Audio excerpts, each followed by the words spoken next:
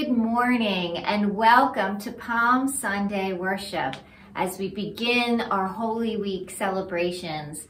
If you are watching this in your apartment or room and you'd like to receive some palm at Rosemont, I'll have some at the Performing Arts Center on Sunday morning until about noon. And at Rosewood Gardens, I'll be coming through on Palm Sunday afternoon. If by some reason I miss you, you can let recreation staff or let me know and I'll bring it to you during the week. So happy Palm Sunday. Today, I invite us to think about how sometimes we are different people depending on who we're with. I know when I'm with my one sister who's very fashionable, I'm much more conscious of what I look like. And when I'm with certain friends who laugh a lot, then I laugh a lot. Today we're going to think about the crowd that was there on Palm Sunday and how they could go from shouting Hosanna on Sunday to crucify him on Friday. That we too can change depending on the crowd that we are with. So let's come to worship today. Our call to worship is from Psalm 118. Open to me the gates of righteousness, that I may enter through them and give thanks to the Lord. This is the gate of the Lord. The righteous shall enter through it. This is the day that the Lord has made. Let us rejoice and be glad in it.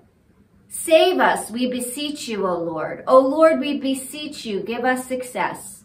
Blessed is the one who comes in the name of the Lord. We bless you from the house of the Lord. The Lord is God, and he has given us light. Bind the festal procession with branches up to the horns of the altar. You are my God, and I will give thanks to you. You are my God, and I will extol you. Oh, give thanks to the Lord, for he is good, for his steadfast love endures forever. Our first hymn is Hosanna, loud Hosanna.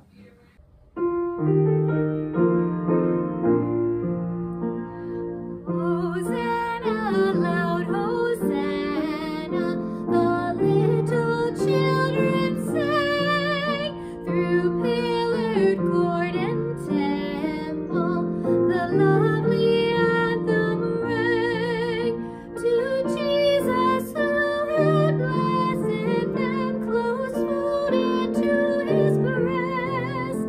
The children sang their praises, the simplest and the best.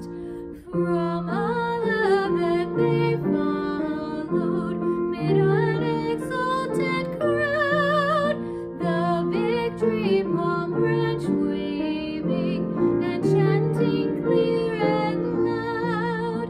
The Lord of earth and heaven rode on in lowly state, nor scorn that little children should on his bidding wait. Hosanna in the highest, that ancient song we sing, for Christ is our Redeemer, the Lord of heaven our King. Oh, may we ever praise him with heart and life and voice, and in his blissful presence eternally rejoice. Let us pray. Holy One, our strength in suffering and our hope for salvation, lift up your word of life and pour out your spirit of grace, so that we may hear your word and follow faithfully on the way to the cross. Through Jesus Christ our Lord. Amen. Our scripture reading today comes to us from the Gospel of John, verses 12 to 16. The next day, the great crowd that had come to the festival heard that Jesus was coming to Jerusalem. So they took branches of palm trees and went out to meet him, shouting, "Hosanna! Blessed is the one who comes in the name of the Lord, the King of Israel." Jesus found a young donkey and sat on it, as it is written, "Do not be afraid, daughter of Zion. Look, your king is coming, sitting on a donkey's colt." His disciples did not understand these things at first, but when Jesus was glorified, they remembered that these things had been written of him and had been done to him. So let's think about symbols that we can have in our culture, things that we do or say or wear that indicate to another person what it is we are about. So if in the movies someone is wearing a big white cowboy hat, we know that he is the good guy. Black cowboy hat, the bad guy. Or if I make this symbol, I mean peace. Or means shh, be quiet.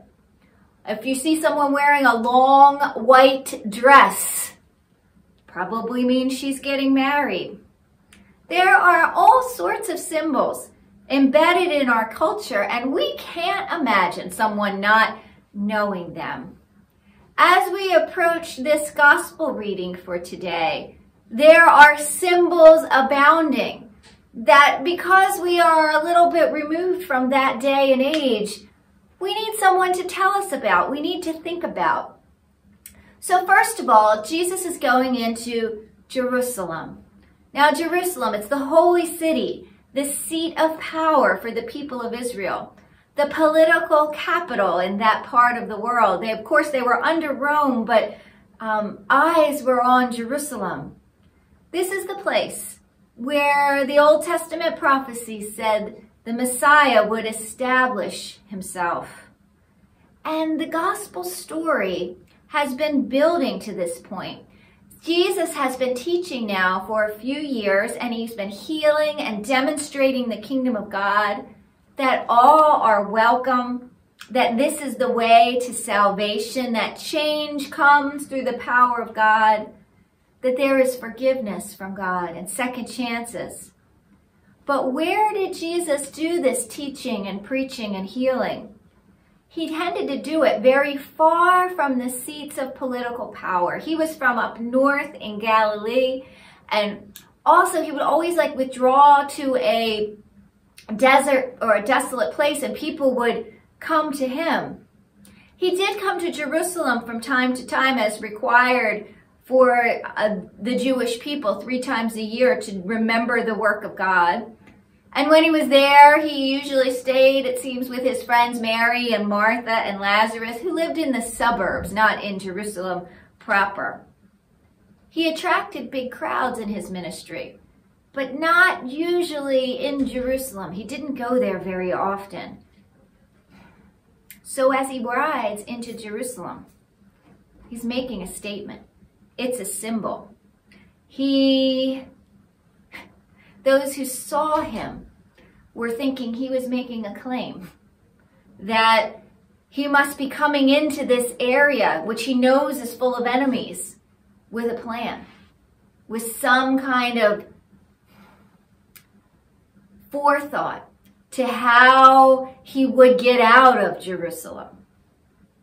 And then the next symbol we see is the word Hosanna, which means Savior or save us. It's from Psalm 118, which was in our call to worship. Do you see where it says, save us, we beseech you, O Lord. That's Hosanna, O Lord, in the Hebrew. So they're saying Hosanna, save us, Savior. And Jesus accepts that word. And then the palm branches. Palm branches were waved as a symbol of God's provision. In the book of Leviticus, there's a part of a festival that it talks about, that the people were to take palm branches and wave them before the Lord as a way to rejoice in what God has provided.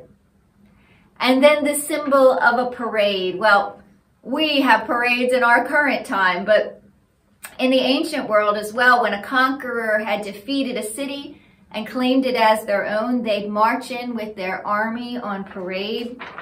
A few hundred years before, Alexander the Great would have ridden into Jerusalem with his army behind him with a great solemnity and show of strength to show the people, be loyal, I am your leader now. So riding in a parade like this, the people are claiming, we have a leader, and here he is. So Palm Sunday, the crowds are great. It seems like the whole world has come out to see Jesus. And people would know these symbols loud and clear, that Jesus and his followers are saying something by this day, saying that he is the one that God has sent. And the people rejoice, and they want him there. And they join the parade. Whatever he's doing, they get caught up in it. Hosanna. Here comes the Savior. So the crowd shouting, Savior.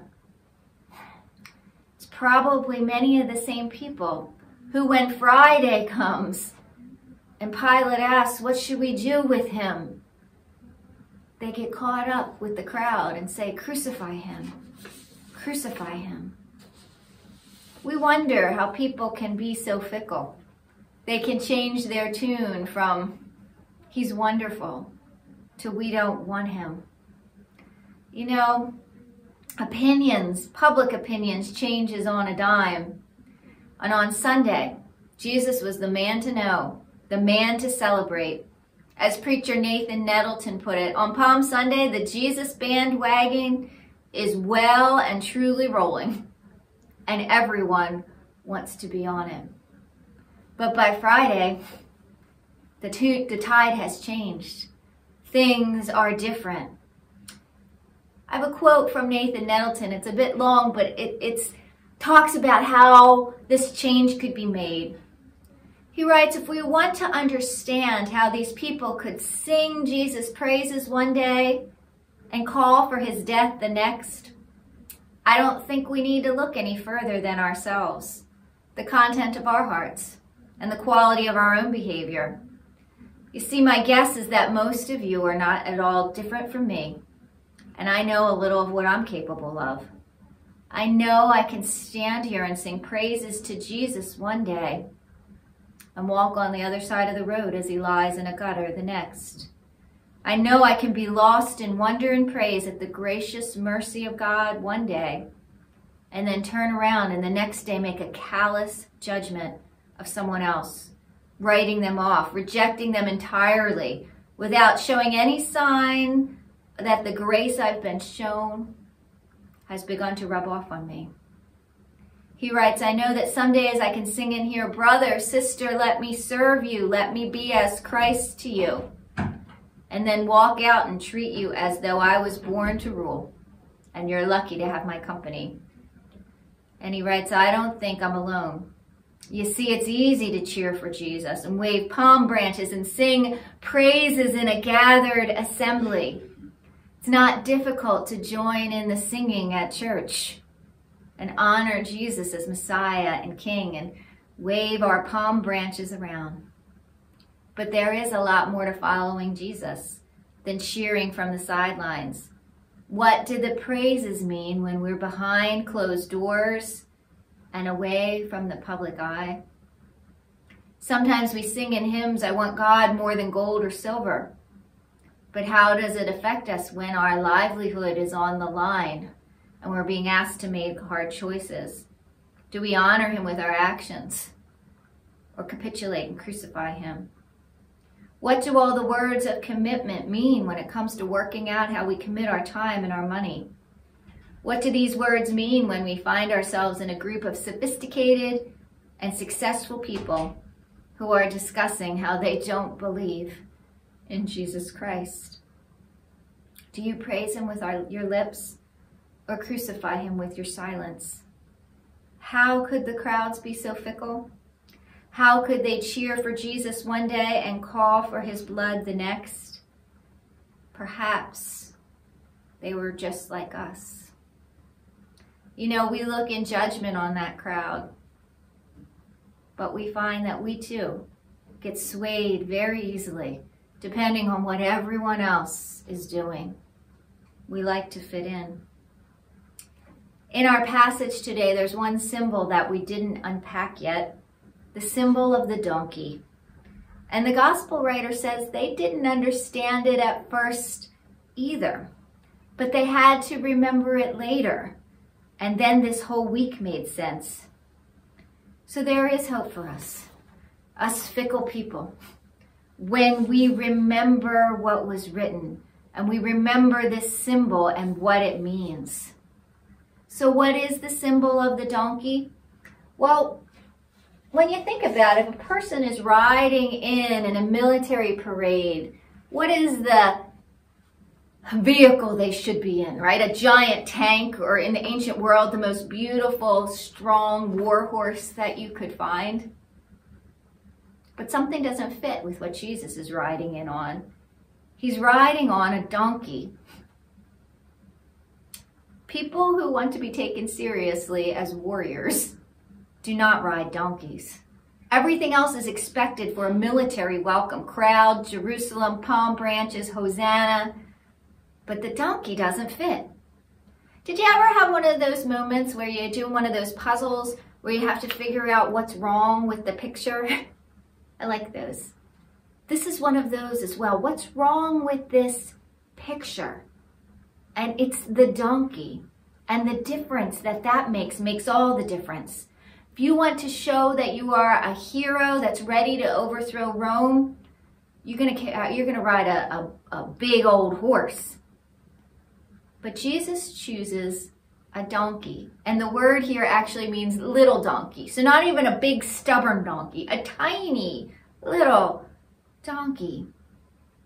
It says they didn't understand what this was, but it was prophesied, and we have the prophecy there in our gospel reading. It comes from the book of Zechariah. Let me read it to you, the whole thing. It says, "Rejoice greatly, O daughter of Zion.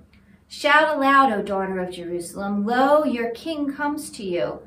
Triumphant and victorious is he, humble and riding on a donkey, on a colt, the foal of a donkey. He will cut off the chariot from Ephraim and the war horse from Jerusalem. And the battle bow shall be cut off, and he shall command peace to the nations. His dominion shall be from sea to sea, from the river to the ends of the earth." So Zechariah says the symbol of the donkey means that the King of Peace is coming to you, not one who makes war. So the King of Peace coming to Jerusalem. I found it interesting. Jerusalem means pointing the way to peace. The Prince of Peace coming to the city that points the way to peace. So what is Jesus about? Bringing peace. The donkey was a signal that something more important than a parade was happening. God's promised deliverer has arrived. And it sets up the rest of Holy Week, where we take the journey from the moment when the world went after him until the moment where he dies alone at the cross, where all the fickle ones have abandoned him because he's not convenient anymore, where he stands with just his mom and some of her friends and one of his friends at the cross. Why? Because they didn't understand this thing that didn't fit, the message of the donkey, that Jesus has come, but he wants to change things from the inside out, change the world, not by forcing everyone to do things his way in a show of power, but by showing the way of service, that he's come to lay down his life so that we can be forgiven. And the way to transformation is to accept this servant of God and imitate him more and more. Dr. Scott Black Johnson says, God doesn't fax in salvation from some suite in heaven's ritzy district. God comes. God incarnates. God steps out of grandeur to stand with us in the awkward places at awful times to experience life and death. Jesus on this Palm Sunday in his triumphal entry knew that he was riding into Jerusalem, touching off a series of events that would lead to his death, but would lead to peace with God and peace forevermore. He comes knowing that many will misunderstand and miss the whole symbol of the donkey and think he's just another person clamoring to be in charge, when he's come to give the ultimate sacrifice and bring us to God. So, how do we apply this word this week? We look at our own fickle hearts and we ask that we might truly follow this Prince of Peace, to follow him on days of great hosannas, and follow him on days when servanthood is discouraging and hard. Follow him when everyone likes you and when everyone has left you alone. Follow him down this road to the cross. Thanks be to God. Amen. All glory, Lord, and honor to you, Redeemer King, to whom the lips of children made sweet hosannas ring. You are the King of Israel and David's royal Son. Now in the Lord's name coming, the King and blessed One. All glory, Lord, and honor to you, Redeemer King, to whom the lips of children made sweet hosannas ring. The people of the Hebrews with palms before you went, our praise and prayer and anthems before you we present. All glory, Lord, and honor to you, Redeemer King, to whom the lips of children made sweet hosannas ring. As you receive their praises, accept the praise we bring. For you delight in goodness, our good and gracious King. All glory, Lord, and honor to you, Redeemer King, to whom the lips of children made sweet hosannas ring. Let us pray.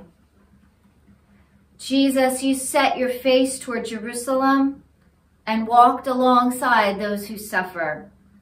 Be our vision, that we too may walk the way of compassion and extend a hand to those we meet. Lord, you see our own fickle hearts and how we change depending on who we are with. We want to be steadfast as you were, not having your head turned by the crowd's hosannas, but instead walking steadfastly toward the cross. We want to walk steadfastly with you in the way of servanthood.